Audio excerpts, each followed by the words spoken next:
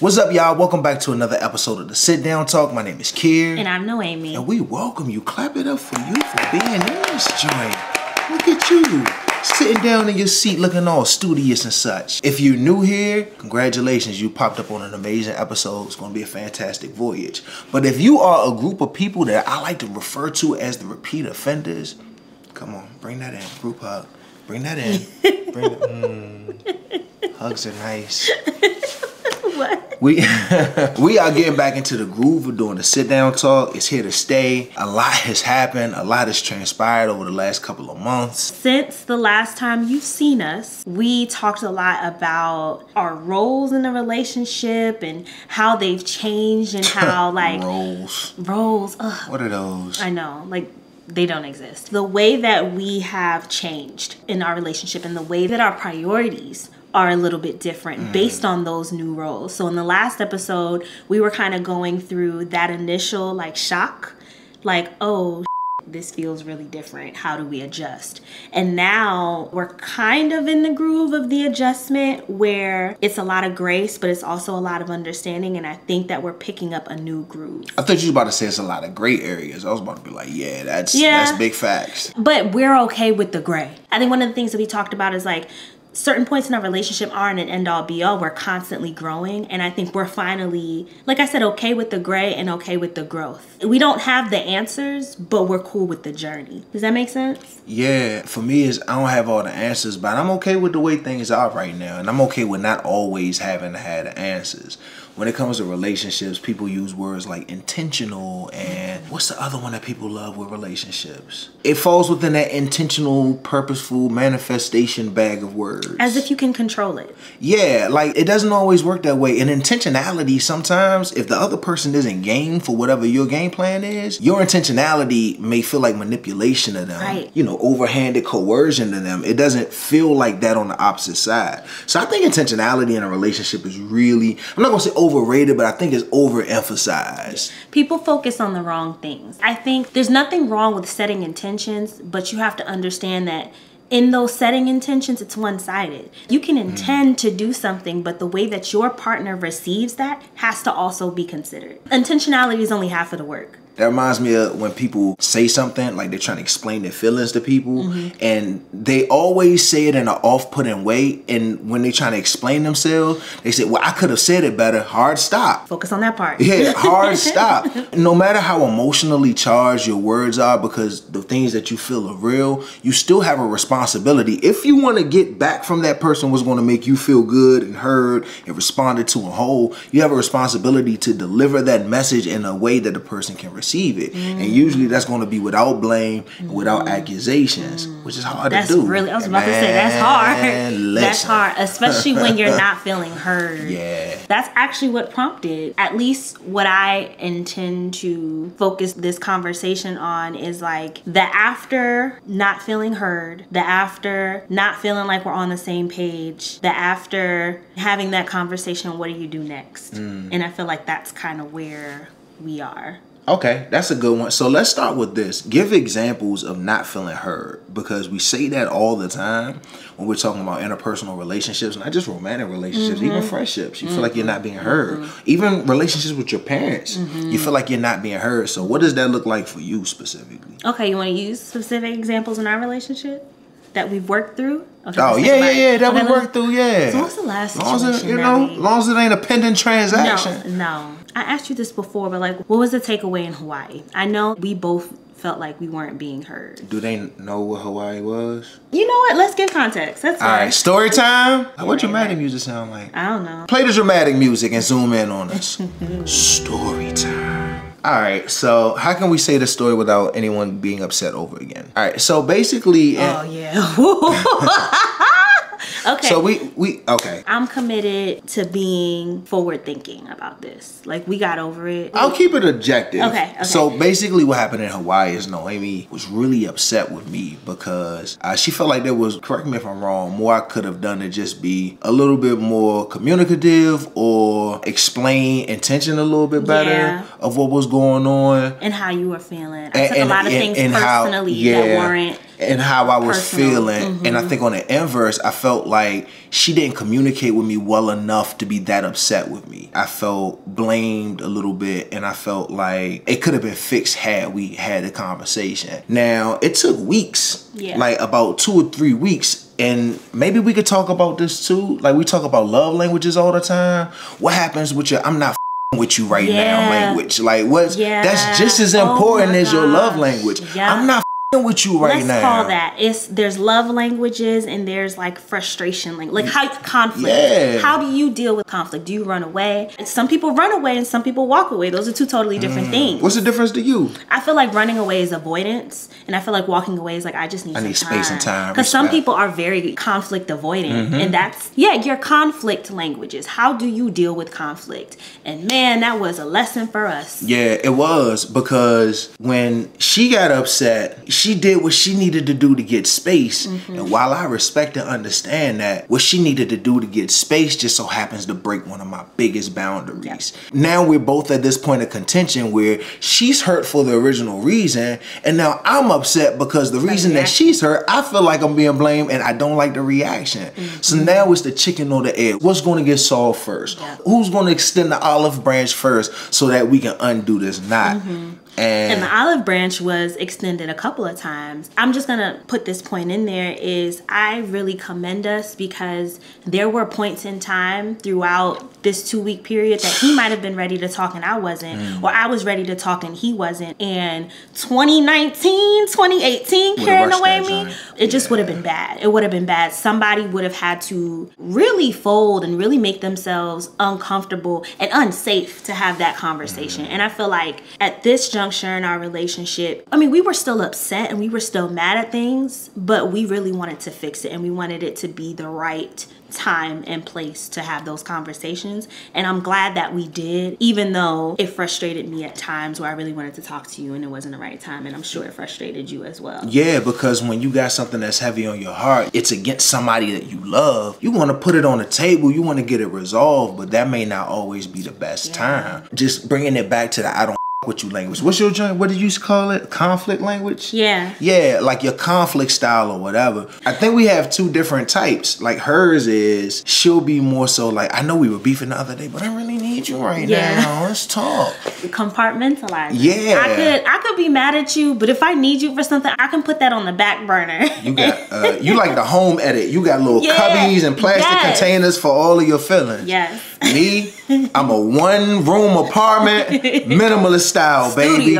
Studio apartment, 1 lamp, 1 TV, minimalist couch in the middle of the floor, 1 pillow on the bed. Like, if I don't rock with you, I have nothing for you. I understand that silence and distance can be weaponized. So I try not to do it to the point when I'm icing you out. But I felt iced out. I mean, how could you not? How could you not? We still operated the house. The kids got the way they needed to get. We're still a great team even when we're beefing with each other. But I don't feel close to you when those things happen. And I can't fake closeness. And then the inverse, like I feel bad because I don't want to be that way towards you. I'm not warmed up. I'm still upset. And I'm glad that we took that time, took them couple of weeks, because I got to play the scenario in my head a million times. And I got to not be angry, because if I would have had that conversation with you when I was angry, that small part of me that wants to destroy you because you pissed me off, it would have took over. But you know how that is. Of course. You can say the thing to solve the problem, or you can say the thing to get your words off. Those are 2 totally different. They don't go to the same destination of resolution at all. So I know a lot of you guys are thinking like, okay guys, cool, how did you solve it? I think it was a conversation where we tried it a couple times, like, hey, you ready to talk? Nah. One time we were at a party, you was like, you want to talk about it? I'm like, I'm too good in mood. Like, I mean, my mood is too good right now. Like, is this going to be solution oriented, or we going to talk about our feelings? You going to talk about your feelings? I'm like, I'm really happy right now. Let's just be happy. You told me, you were like, I don't know, is the conversation going to go well? And I said, I can't promise you that. And you were like, I'd rather just save it for another day. We were on a date, and I was like, you know what? Like, that space was occupied with this thing that we both know is there, and it needs to be resolved through words. But the timing got to be right. And I don't want to wait till the timing is right. I want to wait till I got the first green light to go. But that's not the right thing to do all the time. And it ended up solving itself. We just happened to be, I think the nighttime routine went smoothly. Both kids were asleep. We like were a 3-hour conversation. Yeah, and we had the time. Nothing was rushed. We weren't in between things. And I think that's another thing. Like, this is our real life relationship. I'm not trying to rush a conversation where we're trying to like solve a problem. I want to give it the time and space that I would give a work problem or a problem with a friend. Like, you're not something that I do in between spaces on my calendar. You know what? I feel like we've been a little vague in terms of what happened. I'm fine specifying a little bit more. So when we were in Hawaii, when Noémie was upset, she actually walked off. Like, she was gone. The number one thing you can do to piss me off is walk away from me. I hate it. I hate it. I hate it. That made it harder for us to come back together. And when we had the conversation around resolution, it started off with, man, what happened in Hawaii? Because I wanted you to understand that I didn't like the way you responded. I thought that you could handle it better. But on the same token, what you feeling is valid. And I don't want to hurt your feelings. Like, yo, let's talk. Let's fix the thing.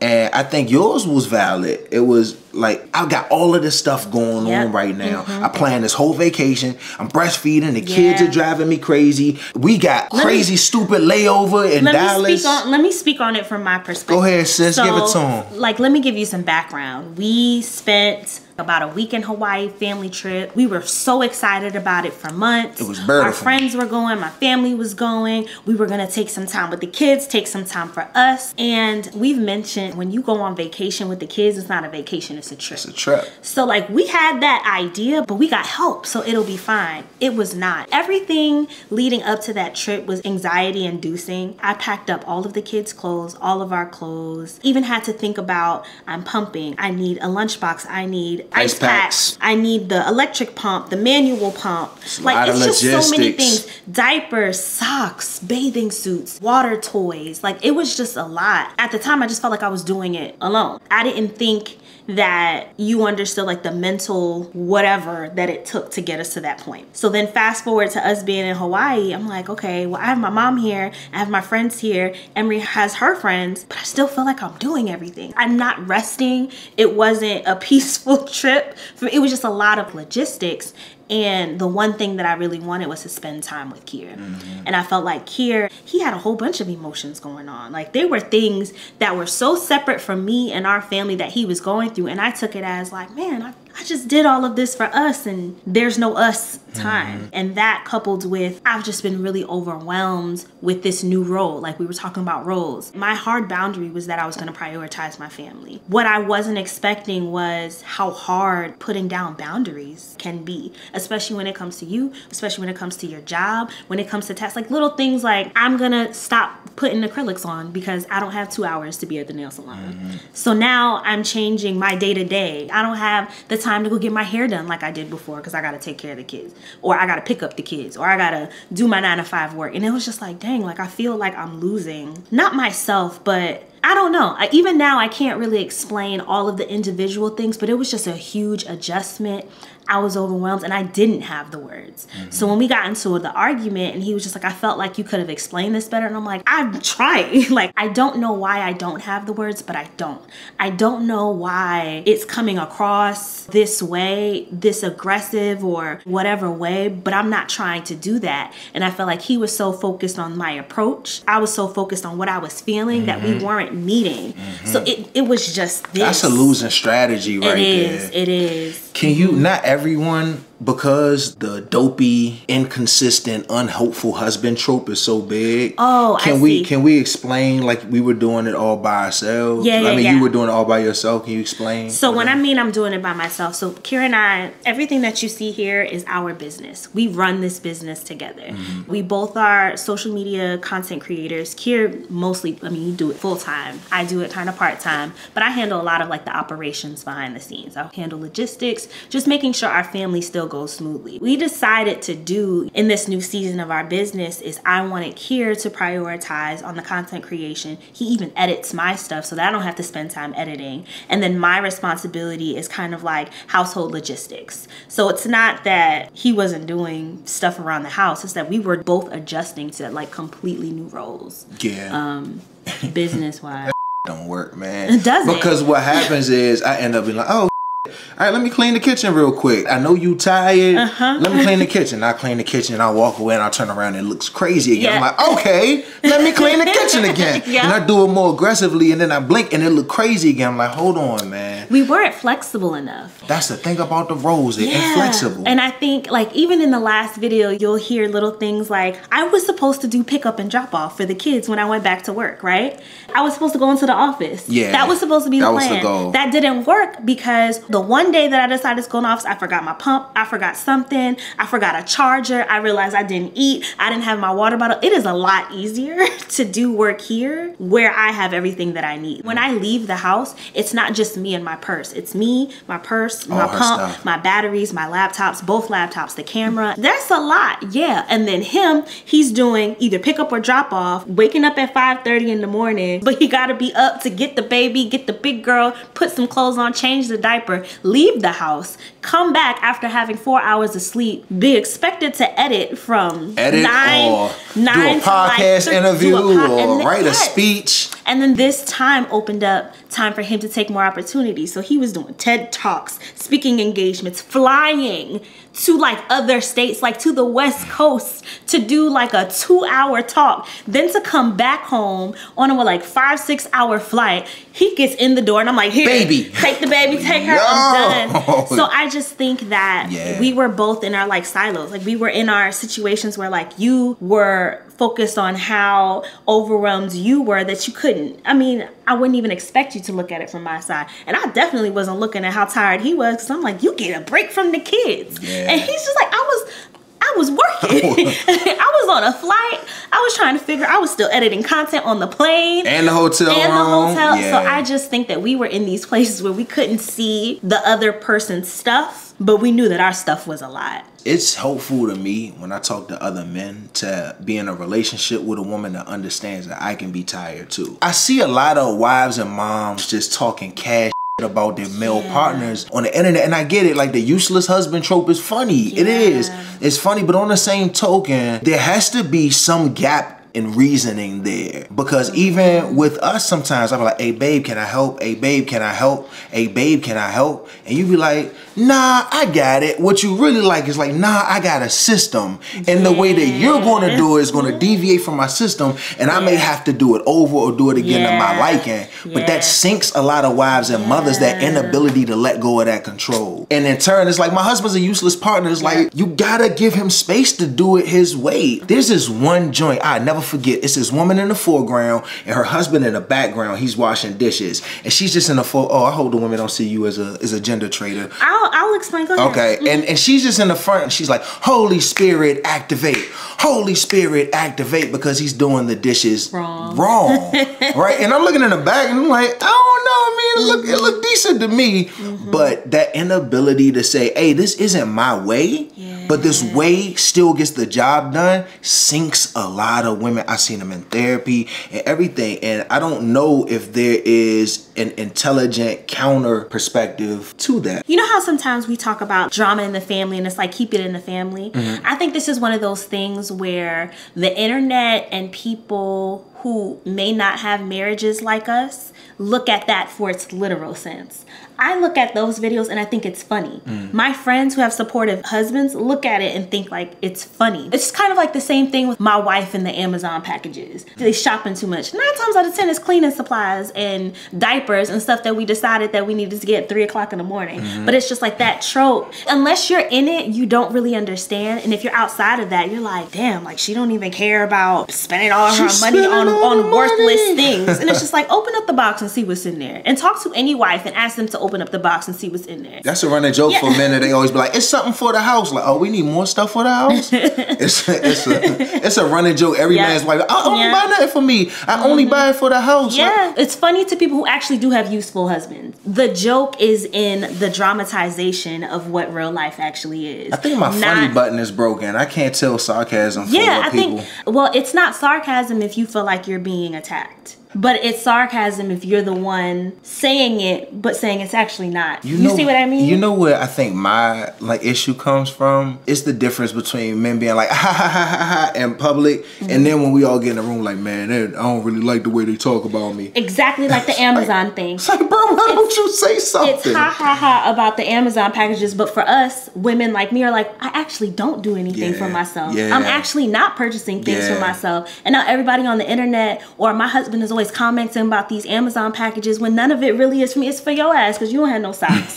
Or it's for the kids because the kids be missing their socks. Or it's for the laundry detergent because I'm the one that's doing laundry detergent and we ran out of pods. So it's just kind of like, it's funny if you're in it and you're understanding that it's a joke, but it's not funny for people who aren't outside married. Of that experience. Yeah, exactly. Let's say men who aren't husbands who look at this literally and say, I don't want somebody spending all of my money on Amazon packages. Or for the women who's single who does have a system in their house, I'm like, why would I get married when I'm going to have a husband that doesn't know how to use a hamper? It's not literal, but maybe as husbands and wives we need to do a better job at sharing both sides of that. It's kind of like when you talk to your girlfriends and you vent about all the ain't shit stuff that your man does, and then they hear about how awesome he is and they're like, what? And I think that's what we need to practice on. You gotta be careful with telling your friends about the bad parts of your relationship because you forgive your partner but your friends do not. Your partner's forever colored through that lens. So that's a good point. Going back to us talking about like one person doing everything, the other person whatever, that's where that was coming from. It was coming from us trying to figure out a flow that made sense, but it still kind of touched on each other's triggers. So I think for you, one of your triggers was helping and being shut down, wanting to help me and me being like, nah, I got it. Because after a while you stop asking. Right. And then on my end, it's just like, well, listen to the way that I'm asking you to help me because you're trying to find ways that fit, but I'm telling you the ways that you can't help me with pumping, but you can help me with the kitchen. But you ask me every day to help with pumping. I'm like, no, leave me alone. I told you can't help me with pumping, but do this. And you're like, I'm asking how to help you. And I'm like, yeah, so do that. That's the disconnect that happens a lot in relationships. And I think that's where that shutdown happens. And I think that's where, even connected to the Hawaii trip, that's where we needed to talk more. Instead of focusing on both of our reactions to what each other were saying about us in the relationship, we needed to focus more on okay, so what exactly are we talking about here? What exactly is the issue? Okay, I understand how you feel. You understand how I feel. What's the thing? What's the thing here? And the thing ended up being both of us struggling with the constant adjustment. I think we came into this space, we got into a groove, we're like, okay, we're gonna do that.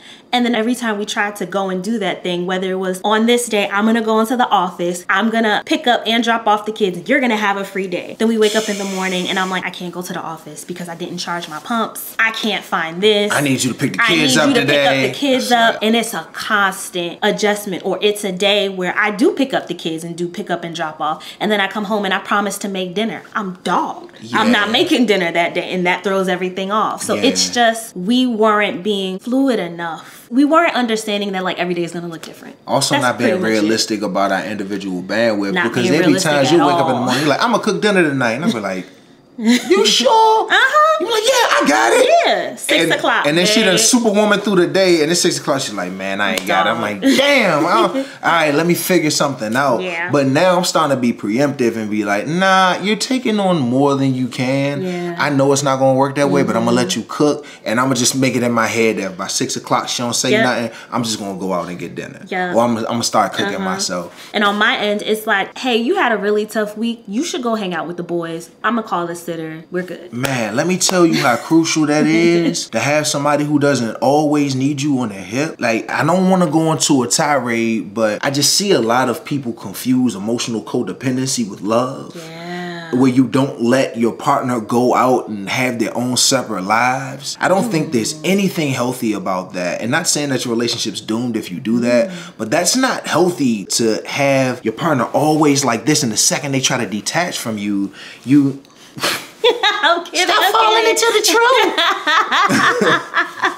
And the second that person tries to get some distance from you, you take it personally as if they don't love you or care about you, and then you react that way. I see a lot of that, and to have you, all I gotta say is, hey babe, next Thursday, I'm thinking about going to such and such and such. What do I need to do? You need me to hold the girls down? Sometimes she'll be like, yeah, how about this? You do both the baths. You feed Emery. I'll put Sydney to bed. After Emery's down, you go do your thing.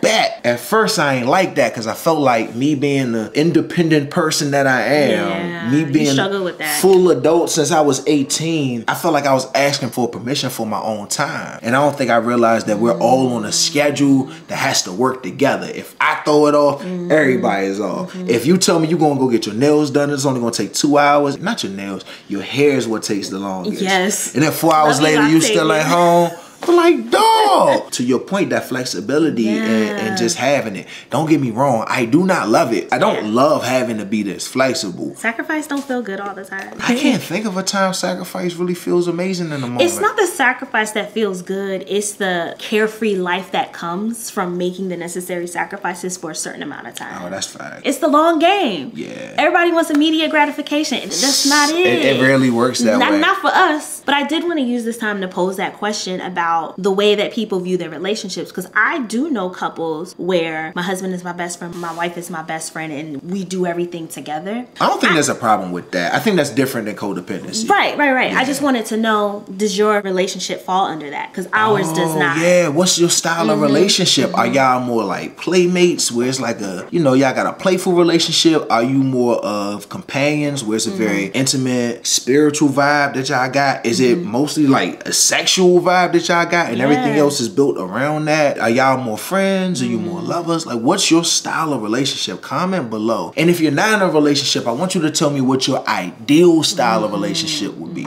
So if you were in one, what you would like it to look like on the inside? So if you could categorize ours, what would you say? Homie, lover, friend. Yes. I feel like it's 3 different relationships. Yeah. I really feel like I'm in a relationship with 3 different people, y'all. There's like the lover aspect of it. That's strong. And I feel like that's always strong. Yeah. The friend part gets difficult sometimes because I know people are like, oh, my husband is my best friend. Yeah. And it's like, it's true, but for some reason, I don't like the way it sounds. I don't feel like that's true when dudes say it, I think. Yeah, I feel like people be lying. Like, I feel like they be lying. You know you can't tell her everything. Like, come on. I do feel like I can tell, maybe not in the moment. You know what I mean? There's some things that I got to buffer because it's sensitive to our relationship. But I do feel like I interact with you. Like, even when I'm really angry at you, what stops me from feeling so angry is like, but that's my friend though. Yeah. And I talk about seeking positive intent often. Like, when I'm pissed off, I'm like, did he really mean to do that? No. That's my friend who'll be saving a lot of stuff. That's what saves me from really being angry. I mean, those are like 2 main ways that I view our relationship. There's the friend, there's a lover, but then there's also like the partner. Like, how we gonna make sure we raise these girls the right way? How we gonna make sure we handle our business the right way? I wonder which one is the strongest of the 3. I think it changes. It depends. I think lover has been strong lately because of some of the conflicts that we've been going through. Insert Hawaii, whatever. But I think we really needed to focus on the love part because our business is strong. Our co-parenting relationship, we got it. The fact that we can co-parent as good as we could, even beefing, I was like, we done leveled up. Yeah, it's pretty good. And I think we needed to work on the lover part. Even though we were going on dates, we weren't really connecting to make sure that the other person still felt love. I think we spent a lot of time making sure that we felt understood and we felt safe, but that's not it. I think for us, I never realized that. You needed to feel loved, and same for me. And I feel like that's where we were. I mean, that's where we are right now. That's my focus on a relationship right now. Do you feel like, I remember one time after we had conflict, argument, disagreement or whatever, you looked me right in the face. You said, I'm always going to ask you for more. Like, no matter how much you give, I'm always going to ask you for more. I play that back in my head because I understand that, but that never feels good to hear because it feels like no matter what I'll do, it's never going to be the top of the mountain. It's never going to be enough permanently, which I guess is to be expected with life. But when you're stretching yourself beyond your limits and you pushing and you stretching and you feel like you ain't got no more material and you stretching and you say, here, look how much I stretched. And the person says, that's awesome. More. And then you stretch, you're like, I can't do no more. I think it's the intention that's the problem because you don't have to stretch so much. And I think that was the other side. I disagree. I disagree. Externally, I see where you can see that, but I do have to stretch that much. If I don't, some of them arguments we had 3 years ago, would still be arguments today instead of stuff that's water under the bridge. So let me re-ask. Not the stretching too much. What's the intention? Are you stretching to show me, to prove something to me? Nah. What's the, like, I guess the thing is, okay, fine, we're stretching, but what are you stretching for? Are you stretching, not you specifically, but like as somebody, are you stretching to say, hey, look at what I did for you. You should be appreciative. That's are you you stretching? Good point of distinction. Are you stretching because you're like, I see where I'm lacking in the relationship and I want to be a better person? What's the intention behind that stretch? And I think that matters. And it's like, look at what I did for you. Did you do it for me? Whenever it comes out that way, it's like, well, wait a minute. You're not doing me a favor. You're being my partner, one. And two, if I can just add a little bit of savoriness to your grits. Some bacon grease. There you go. That's some butter, some salt. There you go. In that lane. I think that's the difference between something that's internally motivated and something that's externally motivated. If I'm changing something to appease and placate you, the second that I'm at a moment of weakness or it gets really hard for me or it's something that my brain just doesn't really do very well, I'm probably not going to be able to show up in that way. But if I do it for me and I do it under the pretenses of the things that fit within my capacity at the time, that's different. That's like when you lose weight because you really want a healthy lifestyle versus losing weight because you just broke up with somebody and you about to show them. I'm about to show them weight. Body. Yeah, the revenge body weight almost always comes back because it's not internally motivated the same way it would be if you're like, I want to get healthy because of me, for me, instead of I'm gonna get healthy for me, man. I want to show you what you miss. It's a different level of motivation that sticks with you different. Right. And I don't think you were motivated by that, you personally, but I just wanted to make that point because people struggling with that out there. That's been an issue in past relationships. Shoot, that's been an issue in our past. Look how much I changed. You still don't appreciate me. Yeah, that's been a thing, but I just think that, like, going to your point about the stretching part, and I think with you, you're just like, oh, it's hard to stretch. And for me, I look at it like that's what I expected in a relationship. And that's where we butt heads. It's uneven. Yeah. It's uneven. And we say this here on the Sit Down Talk all the time. The worst thing is when you're putting forth a 10 and on the other person's scale, it registers as a 2. It's like, you don't see my 10? Like 10? Like, nah, that's like a 2, brother. So the question is, when you see it as a 2 or when you see that task as something that you expected, how do I show you that I appreciate your 10? Because we talk about this all the time, but we don't talk about the how. It's not going to be easy for me to look at something that appear to be a 2 and treat it as a 10 just because you told me to. Right. But what I can do is I can appreciate, understand your 10, but how do I show you that I appreciate that, even though to me it looks like a 2? I think for me it's going to be jumping within my frame of reference. So you knowing that it's a 2 to you, but you know me well enough to know that me even doing a little bit is like a 7, 8 to me. Like, meet me at eye level. It's like, hey, I peeped that you wiped the kitchen down like 3 times today. Like, thank you. There are people saying, that's your job. You live in the house, you should be doing that. Because men do this to women too all the time. We all do this to each other.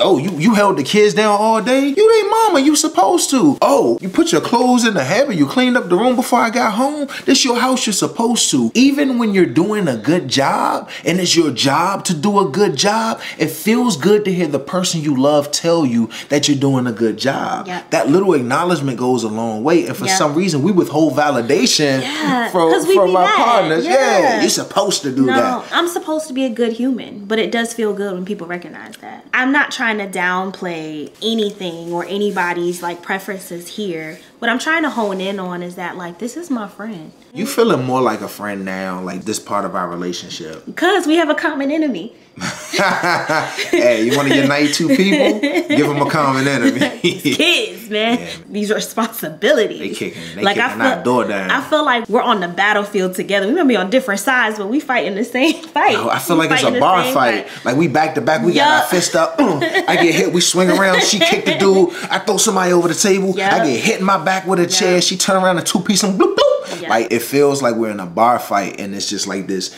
never-ending wave of bearded men with tattoos trying to kick our ass. I had to think about where I was going to go with it. Look, we're not going to get into our complaint train bag with parenting, but y'all know. I think the homie lover friend thing, that's our dynamic. It just so happens to work for us. But find your dynamic with your partner. That was key for us. And I think that our dynamic has changed. Just taking homie lover friend, like different things took priority. I think there's also something to be said for understanding that I feel like the older you go in life, I don't like when people tell people like you need to just settle for whatever's out there. That's a shady message to send to people who are looking for long-term companions. But you also got to realize that your person is not going to have the entire package. Oh no. Like your relationship is going to have to mature in some places. Think of your relationship as a person, and this person is new on the job. They have to figure out their way around a workplace. They got to figure out where the photocopier at, what part of the photocopier you need to kick of to make sure that your copies come out of. Like those little quirks that you only know once you've been on a job for some time. Your relationship needs to grow and mature. But the hard part is some relationships are never going to blossom fully. They're going to hit a limiter, and that's going to be it unless both people had the capacity to move through and resolve that issue. And so, there's no cheat code to figure out how that works in the beginning. No matter what the male relationship guru who's selling you a book on social media has to say, there is no quick fix. It doesn't work that way. If it did, all of our mommies and daddies would be each other's high school sweethearts. It don't work like that. Just imagine if you married your high school sweetheart, where would you be right now? Jesus. No shade, but Jesus. I wouldn't be here. I wouldn't be here. I had hella kids. Oh God. Hella kids. Hella food stamps. Oh man. Shout out to food stamps, man. They kept me alive for a long time. That's real. Yeah, I'm really glad we resolved that because I don't like being upset with you, and I think it blows me more because when there's an issue I feel like we can resolve with talking, but it goes big beyond that for whatever reason, it always hurts my feels because I be like, damn, I thought we were beyond that. And it's so deflating to be reminded that your relationship isn't where you either ideally would like it to be or where you thought it was. Like, damn, we got more work to do. It's like having a pee real bad and you think that your apartment is a block away and you get to the next block, you're like, oh damn, it's another 5 blocks. Oh man. That 5 gonna feel like 30 when you got a pee-pee. That's how you be feeling in a relationship, baby. Man, I be feeling it feels hopeless because we've gone through this so many times and then we had that breakthrough and we talk and we leave with more than just hurt feelings. You know, we leave with actionable items. I understand the way that you feel. We won't say it verbatim like this. It's kind of a lot. This is after we've had time to think about what we could have said. It wasn't like this in real time at all. Yeah, we don't do this off the top. But it's like, I understand where you are. I don't need to agree to empathize. I don't need to agree with you. I understand where you are. I respect what you said. I want to honor that. This is what you need me to do, but this is my capacity in the moment. This is the closest I can get to that. Can you accept that? Cool. All right. And then when the time comes up for me to get that close, but do a little bit more, I will. But it's also incumbent on her to understand that I'm not going to fix the problem the way that she wants me to ideally. Or immediately.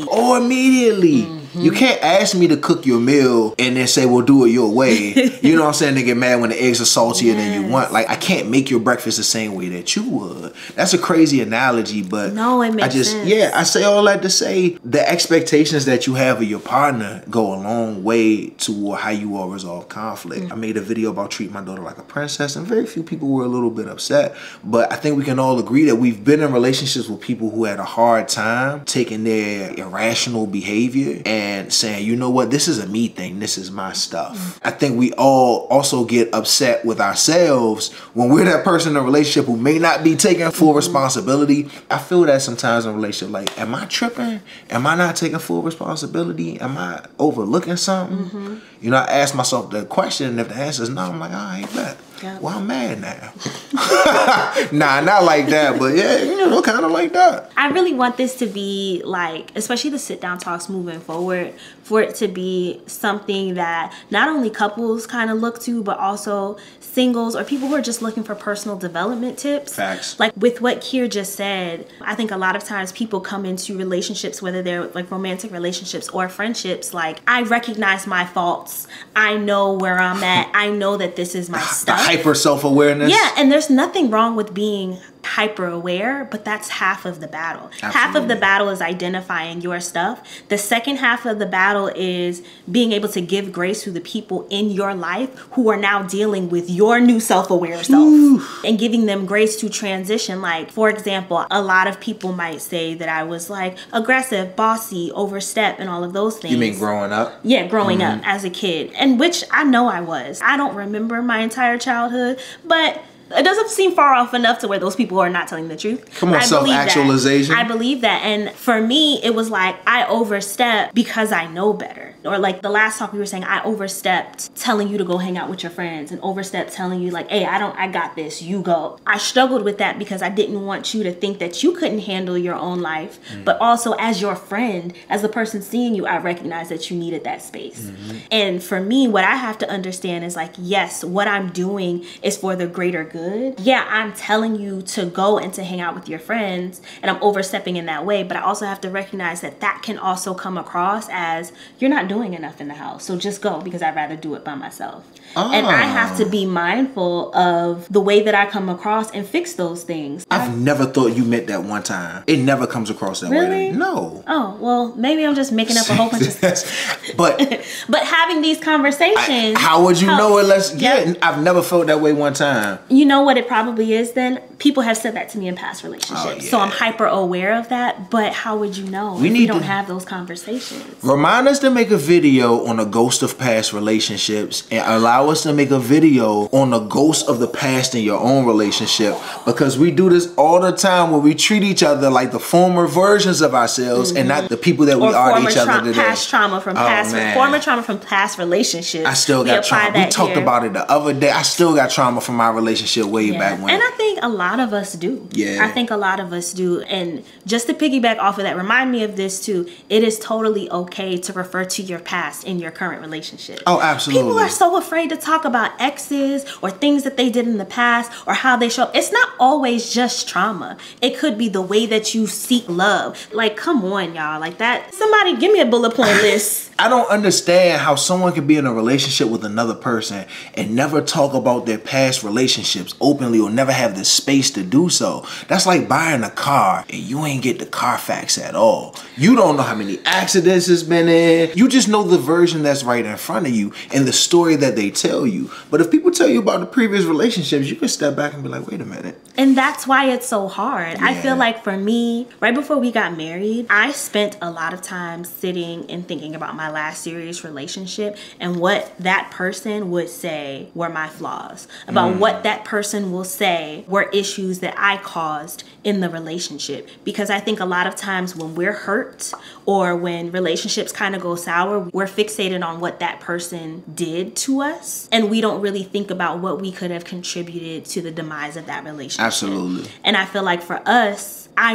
really wanted it to work. And both of us were coming from, well, not you hadn't been in a relationship in a long time, but I was like a couple of years off of like an 8-year long relationship. Yeah, you were in a big this one. Wasn't a fling. At that time, I thought I was going to live a totally different life than the one that I'm living now. And I didn't want a repeat of those mistakes. I didn't want a repeat of the hurt that I felt, but also the hurt that I caused. Like, I'd be an idiot to say that I was innocent. You know what I mean? But I don't see how you could enter a relationship that you really want to work for the long haul without reflecting on ways that you could have been better, but having an action plan on how to actually be better. Everybody want to be like, I know I'm like this, I know I'm like that, but do you know how that presents in your relationship? Do you know how that makes your partner feel? Do you know how to make your partner feel better when you do those things? You know what I mean? Yeah. Let's save that for another sit down talk. I think like I said, put the bullet points on that. Yeah, remind us down in the comments like, hey, y'all said y'all were going to talk about this. It feels good to talk about it out loud because relationships are something that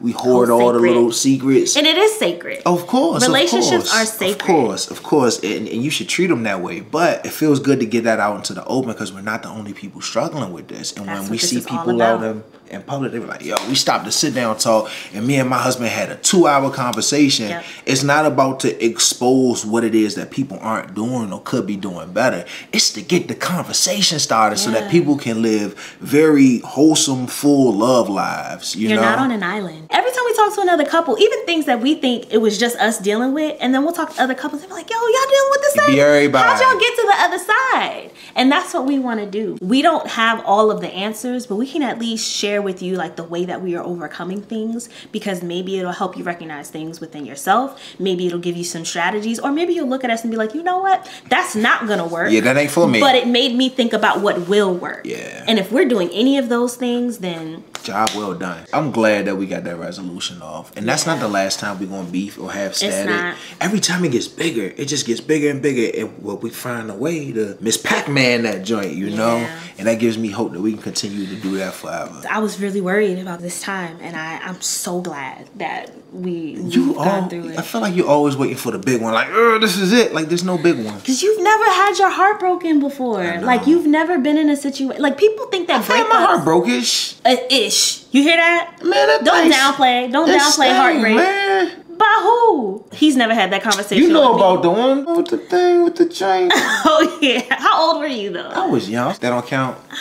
Don't tell these 20-year-olds their heartbreak don't count. It counts. But, like, didn't you, like, just meet her, though? How long was that? What we not going to do is maybe, like, a simple on this thing. Nah, it was like a summer flame. But you know what? Maybe we don't always have to relate completely. Nah, yeah. You know I think this is just a piece that I'm not going to understand. And that's where my fear comes from. Like, I did not think that relationship would not work. Like, I remember I was talking to one of my friends from college, and she was like, wow, I didn't see it happening that way. Like, with my life being married to you with these kids, she did not see it that way. That was not my reality. That wasn't the reality of the people around us. But in hindsight, it couldn't have gone any other way. Like, this shit had to end. If growth from that point to here looks like that, what does from here to 15 years from now look like? But that's why it's so scary, because I'm like, this is so sacred to me. That's terrifying. It is terrible. Growth is scary as hell. That's going to be another video. Somebody put that in a bullet point. That ain't how growth feel to me. Growth don't feel that I feel like somebody hooked my legs up to a car on this side. Don't feel and my that arms bad. to a car on this side. And in opposite directions. That's why people be talking about how married couples are really miserable in real life. Because you explain like that. Yeah, that's terrible. If there's anything that we said today that resonates with you in some way, that you can relate to, this is what I wanted you that you vibe with, or that you feel like you learn from, put it down below. Let's start a conversation. And with that being said, we thank you so much for joining us on this video today. I feel like that's a formal way. That felt a little too formal. Let's try that again. But we thank you so much for stopping by. We thank you for stopping by. Make sure that you hit the notification button so that you can know of all of our videos as soon as they post. Also, make sure that you hit the subscribe button so that we can make you a repeat offender. Not in a way that denies you your freedom or a job, but in a way where you come back and watch our videos. All right, we catch you here next time. Bye. Are we going to? You do it. Ready?